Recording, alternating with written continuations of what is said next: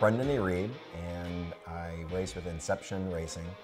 Started when I left the tech world and wanted kind of a personal challenge and passion to sink my time into and energy, and really fell in love with racing.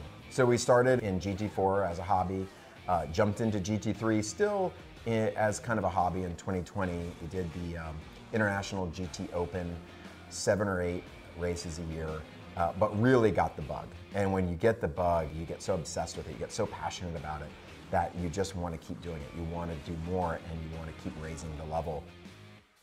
One of the coaches that I work with, Kevin Madsen, he recommended sim racing and sim as a form of training. He said, talk to the guys at CXC. They will help you out, and they have the best sim you can get. I went down and got to experience their studio simulator, the big rig. In a way, it was a little overwhelming because it was a big system, but I remember leaving thinking, for starters, I'm not very good at sim, and I need a lot more practice. But it did seem to be a great way to start to learn the track. All the other pros that I've been driving with, they're all using simulators. They all are constantly talking about how valuable the simulator is. The goal was become more consistent and become better at endurance racing, and to do that, we really needed to take the next step. And a lot of the pros said the next step is going to come from more training, more practice from the simulator. We wanted to get the simulator to be as similar to the car that we're in as possible. So we went back to CXC and said, can we get our real wheel on the simulator? And they said, absolutely. We also looked at getting the pedals, the throttle and the brake to feel as close as possible to the real car. There are things that surprised me on the simulator, which was initially how challenging it is, and then how quickly you can get the hang of it. You go from spinning out or crashing on every other turn to finishing laps without crashing, to finishing multiple laps without crashing.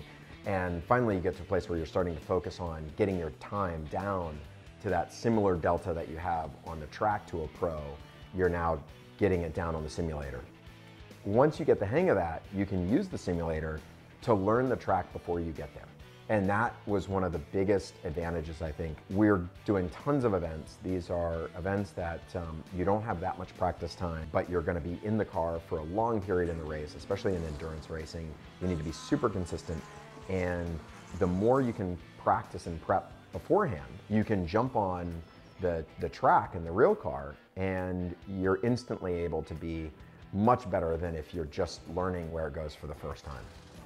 We had a big important race in Hockenheim for the GT World Challenge Europe event. We got there ready to practice, and we ended up having a car problem. That shortened our 4-hour free practice window down to 2 hours. Meant that we all had less time to spend dialing in the car, and for me, learning the track. In this particular moment, because I had done so much sim practice, I was able to go out, and in the first 3 to 4 laps, they came on the radio and said, okay, Brendan, we don't need you to go any faster. In fact, if you went at that pace, we're set for the race.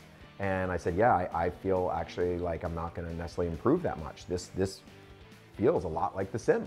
And that was a pretty incredible moment. We kicked off the race, and we ended up winning in our class. And it was just an awesome experience, and I think a huge testament to how powerful the sim can be.